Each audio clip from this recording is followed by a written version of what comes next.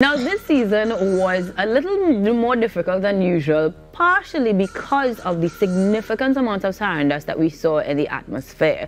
So give us a little insight as to, from the Met Office's perspective, of course, what that meant, not just what it looked like, because we saw it and we felt it too. Let me just say this very quickly. I made a statement about Guyana, right? Which I was jokingly saying it on a podcast. The whole of Guyana has taken this up on their head and took it offensive and seriously. Knows that, right? India used to be called long time ago Eastern Ethiopia. Everybody knows that, right? But we had to have hope and faith that America would receive us, for us to cross over and work. But in America, the issue is deepening the divide between Democrats and Republicans. The Republican-dominated state of Texas, where most migrants initially arrive, will soon allow its police officers to arrest any incoming migrants, a direct challenge to federal law. Many people are not sympathetic. Want to thank you for making it this far in the video, but could you please take a few seconds, if you haven't already, to drop us a like. It really helps to promote this content in the algorithm. And if you haven't subscribed already, hit the subscribe button. It costs you nothing, and you'll be able to have a notification every time we drop content like this. I'll wait.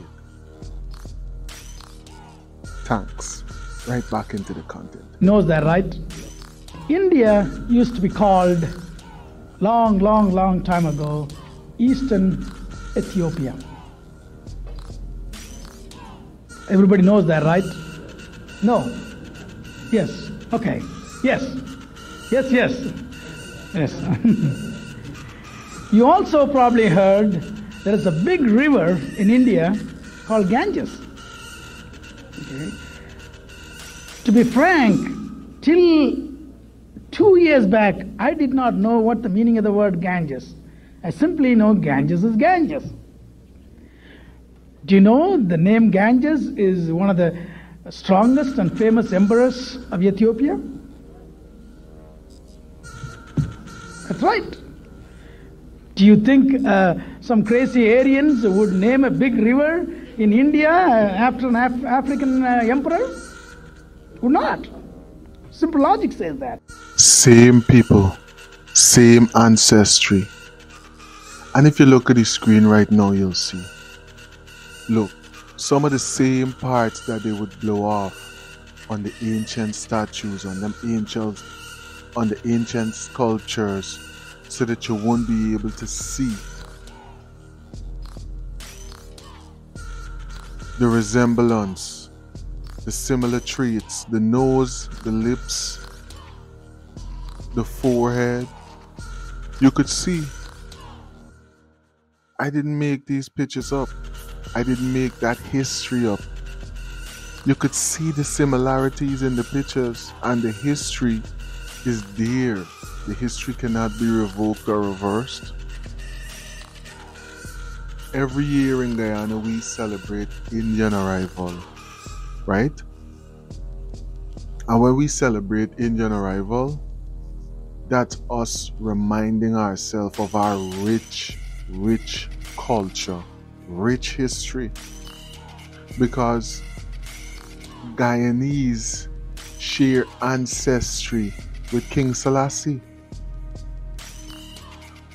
Guyanese have the same ancestry as King Selassie. Because India is Ethiopia. That's the history. That's what it is. So Guyana is not just one of the richest countries in the world because of our oil wealth and because of our carbon credits wealth, but because of our rich heritage as well. Guyanese has the same ancestry as King Selassie. The same roots in Ethiopia.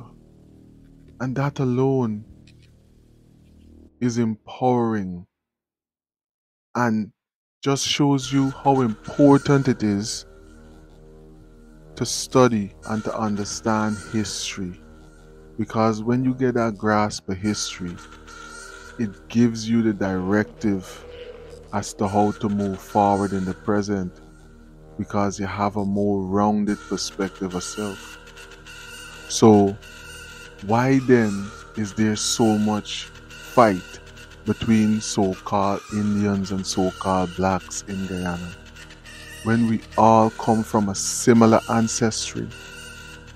If India is Ethiopia, and Ethiopia is a part of the continent of Africa, then with all this tribal, brotherly war that we going on with, while persons gain off of us by playing two sides to the center, we gotta wisen up and realize that we are brothers and sisters in that land that's so big that it has so much space left over, even when the Guyanese that are there now are able to inherit parts for themselves. Now that we know this, and now that this information has been there for years and years, and we're now remembering parts of our heritage, we're supposed to step in our power right now and live in a more unified love, because we know the heritage, and every year we celebrate it, and our culture is rich, our country is rich. Let's have a conversation about this in the comment section. If my blood clot magic, I was just home. All right, if you notice, all right, I'm going to say this, Mr. Grant. Let me say this very quickly. I can relate to what Mr. Taylor is saying, because a lot of times things can be perceived the wrong way. Okay. Because, let me just say this very quickly. I made a statement about Guyana, right? Which I was jokingly saying it on a podcast. The whole of Guyana has taken this up on their head and took it offensive and seriously. So, I understand where Mr. Taylor is coming from, because sometimes we would say things that we really don't really are saying jokingly or whatever the case. Yeah, like joking. And people will take it seriously. So the holiday season is a time of spreading love, cheer, and a time of forgiveness. GT, Guyanese, are we ready to forgive our brother Major Hyde for the things that he said earlier this year? Are we ready to let bygones be bygones and just let it be a joke? As he said, it was just something that he was saying in jest. It wasn't nothing to be taken seriously.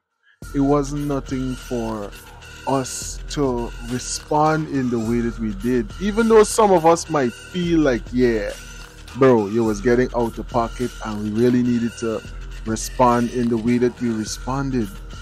But from my perspectives, I mean, I could look and I could see where he was making a joke, but then in some parts you could see where the joke went a little bit too far.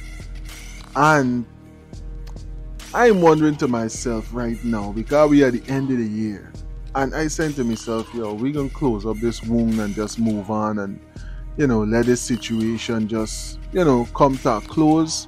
Or are we still holding on to the fact that, hey, he said he says so, you know, he's still in the bad page, or he's still in a situation where, yo, he's not welcome to say certain things or to make certain joke, but GT people know more because of what he just said.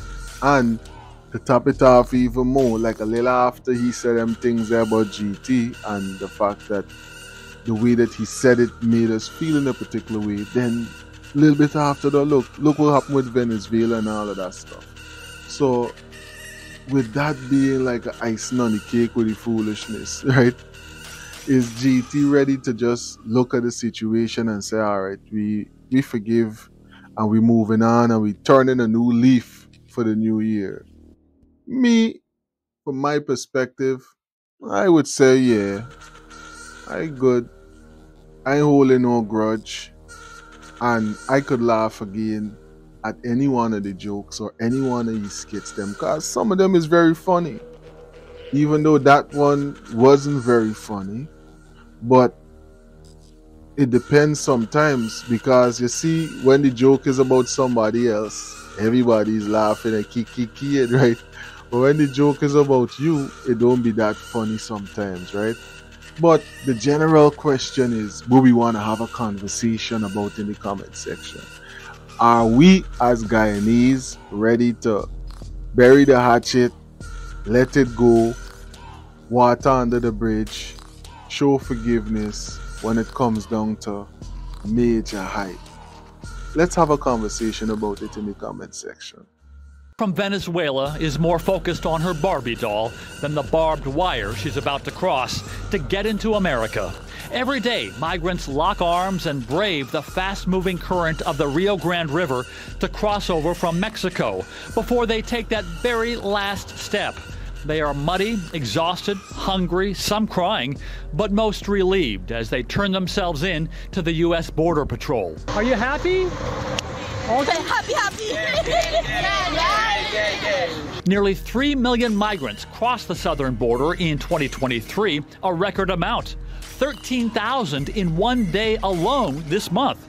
And more are coming from farther away, in particular Venezuela, making a treacherous 5,000-kilometer trek through jungles, on top of trains, and across the river. They say they just can't survive at home, economically or literally. I had to flee. The gangs killed my mother, father, and family. They have hurt us too much. In a factory, I make $6 a month. It's very hard. You're not able to buy anything with that. Nothing. I wasn't certain. Want to thank you for making it this far in the video, but could you please take a few seconds, if you haven't already, to drop us a like. It really helps to promote this content in the algorithm. And if you haven't subscribed already, hit the subscribe button. It costs you nothing, and you'll be able to have a notification every time we drop content like this. I'll wait. Thanks. Right back into the content. But we had to have hope and faith that America would receive us, for us to cross over and work. But in America, the issue is deepening the divide between Democrats and Republicans. The Republican-dominated state of Texas, where most migrants initially arrive, will soon allow its police officers to arrest any incoming migrants, a direct challenge to federal law. Many people are not sympathetic. They know this is the land of freebies. What would you say to these people who are crossing right now in front of us? Look, one thing is, why don't you stay home and fix your country? This year, Texas started busing tens of thousands of migrants from its overcrowded border towns to faraway big liberal cities like New York and dumping them there. New York's Mayor Eric Adams has declared a state of emergency, so exasperated by strained resources and overcrowded shelters that he's offering migrants one-way plane tickets to go anywhere else in the world. The Biden administration has tried to ease the crisis by granting some amnesty for thousands of Venezuelan immigrants, and the administration is still deporting thousands each week. But it's Congress that establishes long-term border policy. Late in the year, Republicans in Congress used the border crisis as a controversial bargaining chip, saying they would only approve new military funding for Ukraine and Israel if the White House agreed to their demands for tougher border restrictions. But all that political squabbling is lost on the migrants still pouring in, with the fear of staying in their home countries greater than the fear of making this trip. Andy Rosejam, TRT World. The immigration situation is getting crazy. In most parts of the world that is prone to a lot of immigration, this situation is getting crazy. Persons from New York will tell you. Persons from Miami will tell you. Persons from Texas and those regions that get a lot of immigration would tell you how crazy it is right now. But we still see that a lot of the borders and a lot of the flow of immigrants is still rampant in a lot of these places. And every day, the persons that are living there, the persons that were there before the flow of immigrants came, that is presently coming in right now, they can tell you that everything is getting more crowded, more dirty, more expensive, and the situation is getting worse and worse. So persons are now creating so much of a ruckus that Texas is saying, you know what, we're going to give our police force the authority to arrest illegal immigrants in the street and deal with them as if they were breaking the law. Now, how crazy is that? Because it goes against the federal ordinances, and nowhere else in the country is doing that right now. But Texas is taking a bold approach and saying, look, if so much of them could come across the border and invade our state technically, then we got to deal with it to make sure that our citizens are safe. We got to make sure that our constituencies are safe, and we got to make sure that we protect our infrastructure from this large influx of people. What is a small country and a small economy, even though it's booming and the largest I'll find in the world? What is Guyana doing to safeguard itself from this situation that New York is saying, look, we can't sustain this? Guyana, that is so close to Venezuela that they have a border dispute, and there's so many Venezuelans coming across the borders every day. What is Guyana doing to combat that illegal immigrant situation that is going to change Guyana in ways we don't even know right now? We can't even see right now or fathom right now. We never had this large influx of immigrants yet in recent times. So how are we able to gauge how this will affect the country in 15 years, in 10 years, in 5 years? This is something that is foreign to us. Technically, and pun intended, it's definitely foreign to us, right? And we're looking at this situation, I think, in a unique way. If you observe the way that the rest of the world is treating this immigrant situation and these large number of persons pouring into the country, even now the New York mayor is realizing it. Because you know why?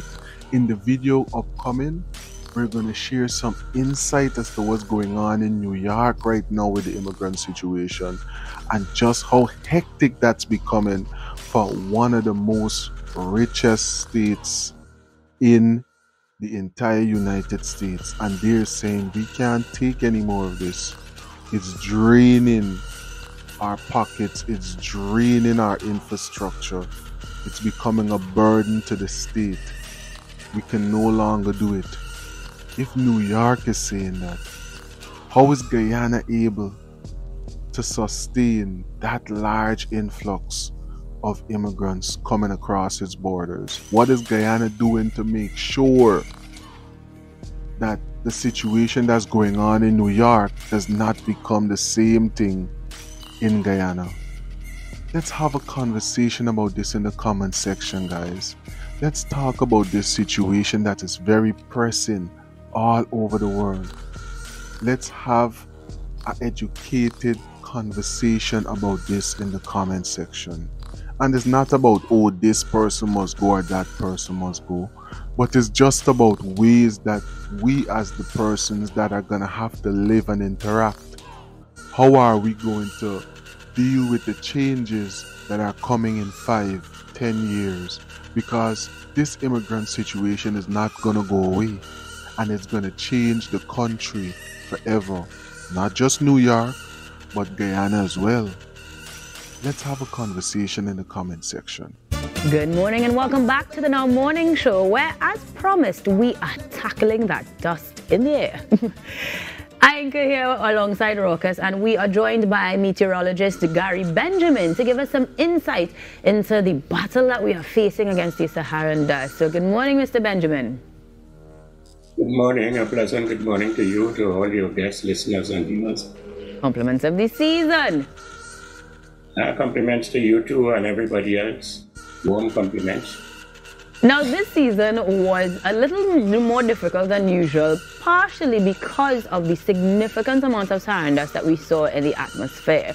So give us a little insight as to, from the Met Office's perspective, of course, what that meant, not just what it looked like, because we saw it and we felt it too.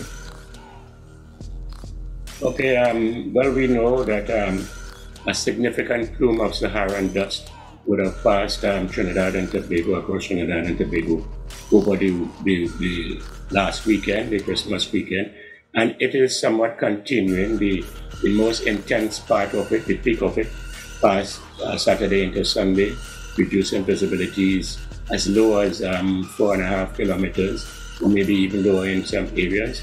The intensity of it is beginning to lessen somewhat as the days go by. Last night I checked, the visibility was up to about 16 kilometers as far as the perspective of Piaco Observation Station is concerned. But we expect it to drop again with another plume of Saharan dust coming in sometime over the coming weekend, maybe Saturday into Sunday. Wow. So, Mr. Benjamin, can you give us a bit of an idea as to how this dust even gets across here and why does it keep coming? Well, the dust is always in the atmosphere. It never really goes away. It's just the amount, the concentrations of it would change from time to time. Usually, you would have high concentrations from the spring, in the northern hemisphere spring, to the autumn, that is from about April to around October, November. That is when we get most outbreaks of dust.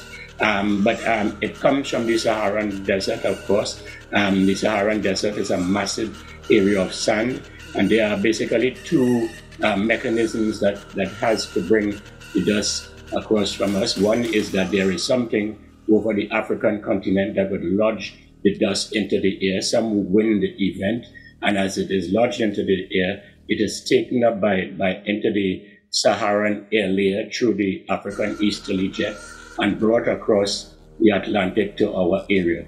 It is a regular phenomenon, it never goes away, but as I said, within certain times of the year, it is more of the events occur than at other times. Mr. Benjamin, we have been experiencing this for quite some time. It's been over a year now, perhaps, right? Is there any yes. insight? No, as I said, the dust never really goes away. What happens, it reduces in concentrations as it comes across. Sometimes it is hardly noticeable if we have lots of weather, like precipitation washing it out, so to speak. If there's much settling across the Atlantic, we may have limited amounts coming across us. But it never really goes away. It is always in the atmosphere in different concentrations. Sometimes we don't notice. We don't really notice it, and at other times it is very noticeable, like now. Very, very interesting, Mr. Benjamin, because, well, I always wonder, like, if it's coming over the ocean, how come it doesn't disintegrate on the way here, or no rain particles doesn't bother it from, landing here in Trinidad and Tobago? I find that very interesting. How does it work exactly? I know you mentioned that if there's something happens and it comes across, but how come along the way it doesn't break down at all? Well, as it leaves the African continent and gets into the atmosphere, gets into the train of the African easterly jet into the Saharan air layer, it goes across a relatively cooler layer, surface layer on the ocean, over the surface of the Atlantic Ocean. Because this area is cooler relative to the very hot air and dust coming out of the Sahara, the Saharan air layer would float, for want of a better word, or it will move or travel above that layer across the ocean. And because it is caught up in an African or an easterly jet of strong winds, it would tend to sustain, so the settling velocity would not be as much because it would have more forward velocity than downward velocity. Sometimes if we have lots of precipitation, the precipitation can win out, and sometimes the dust could win out. It's always a fight for supremacy and balance in the atmosphere. Wow. A lot of physics and a lot of science taking place there, ultimately being a situation of currents and normal flows that will see a lot of us with sinus problems, respiratory problems, essentially battling through this. What sort of precautionary methods or protective measures we can take to navigate this better? Well, as I said, we can't really stop it when it outbreaks, but those persons who are ailing with or are suffering from certain types of respiratory ailments would, of course, know what they have to do as far as visiting their medical practitioners, and they would take the advice from their own medical practitioners who would know the type of ailment they have. But the fact is that you should have your medication around at all times. Some people may not have any particular ailment like myself, but sometimes when the dust gets to be severe, a lot of people will have certain physical responses to it, as far as sneezing, coughing, feeling it in your throat sometimes. So what you have to do is to try to stay out of the dust. You can hardly stay out of it, but try to drink your water. Try not to exert yourself outside in the dust, and just basically stay as calm as possible. If you feel that your body is reacting to it in any adverse way, of course you need to see your medical practitioner. Right, so we're staying calm, we're staying inside. But before we started the interview, you mentioned some mechanisms moving forward that would be employed, and I wasn't clear on whether or not that was for individuals, we as a people, or the Met Office moving forward to navigate this. What are we doing in the future?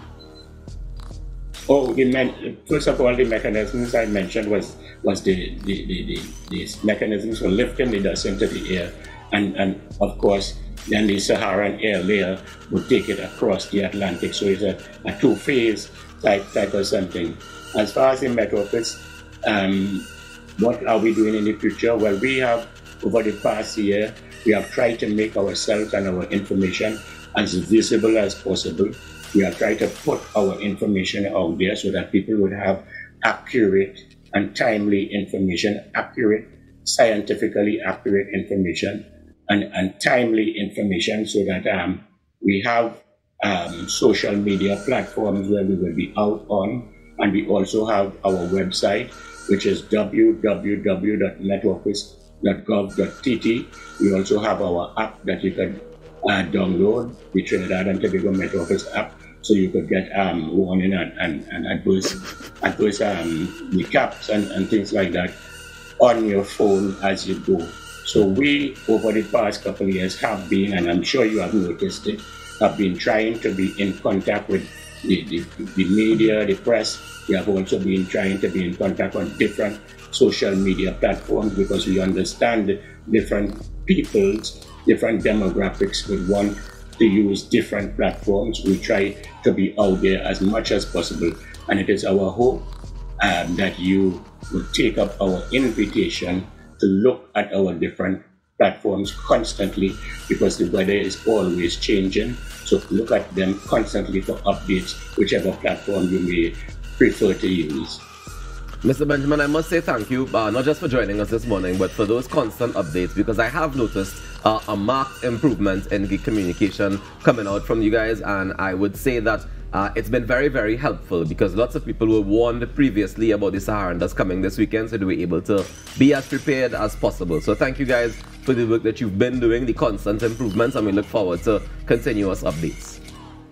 Now, this story is very interesting, because after the red or orange sky summer that we had in the United States this past summer here, where you had the skies in New York, Pennsylvania, Ohio, and a number, Jersey, and a number of other close lying states that was affected by what they said was the fires that was going on in Canada and California.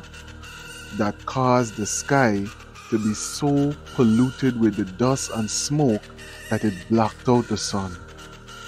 And it caused it to have a tint or a color of almost red in some places and orange in other places. And you could literally smell the smoke like a burning bush and stuff like that. And you could smell the smoke and you could see the ash in some places. Now, that was bad. But then now I'm looking at and I'm seeing the same situation happening with dust this time though. Not a fire, but dust coming from the Sahara and coming all the way over to Trinidad.